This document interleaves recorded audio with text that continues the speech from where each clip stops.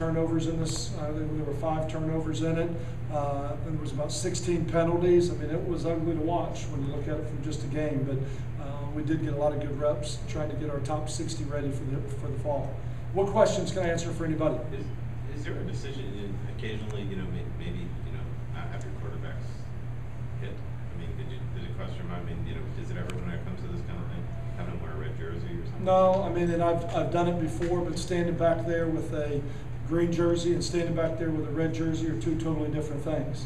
And I've seen it ruin quarterbacks that stand there in practice and can make every throw and never worry about getting hit. And then as soon as it becomes live, their eyes leave downfield and they start looking at the D-line. I don't want to hit our quarterbacks. I don't want to make them live. I don't want to get anybody hurt. But that's how we're going to play the game in the fall. And they've got to learn to stand in there and throw the ball and make some decisions, especially with the youth that we have at quarterback when you look at Bobby as a freshman and Matt Floyd as a freshman.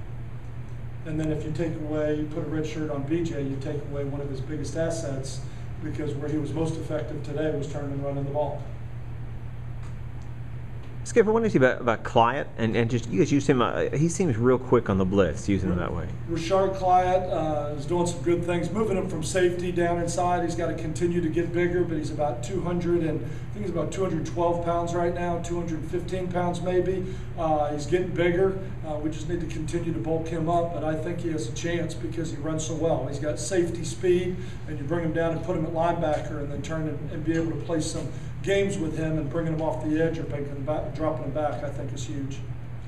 I know it's just spring, but how nice is it to know that you can run the ball? I mean, that's always a nice thing. Well, yeah, I mean, because I think it's good and bad. I mean, because you look at it and you go, I think we have a chance to run the ball from what I've seen to this point in the spring, but that's our defense we're running the ball against. Right now, we're not playing base defense, and I don't mean this negative, but we're not good enough to play base defense. That's why we're doing what we're doing, because we're not good enough just to line up and play base defense and hold a gap. And I mean, so we've got to create confusion, move, twist, stunt, stand up, drop, blitz, zone, man. That's what we're going to have to do to be good. And so offensively, I worry, can we run it against a good team that just lines up and plays base? It's hard for us to turn and get that because that's not what we do defensively.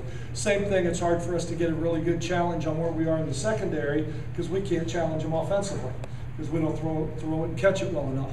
So I mean, both of your deficits on offense or defense are what you worry about on the other side of the ball because you never get a chance to go against a team that's really good at it, and that's the concern of spring.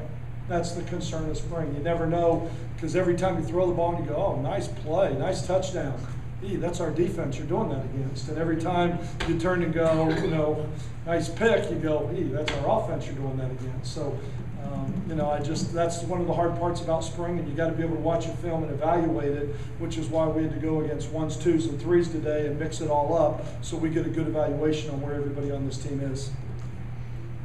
It seemed like a lot of flare passes to running backs out of the backfield. Is that something you anticipate more of in the fall or just today? When we get a team that pressures and blitzes and does a lot of that, yes, that's where the ball goes because they're trying to force the ball gone in a hurry. Our defense is, and those are the quickest routes to get rid of the ball with. So that's why you saw so much of it today was because of the blitzing going on with our defense.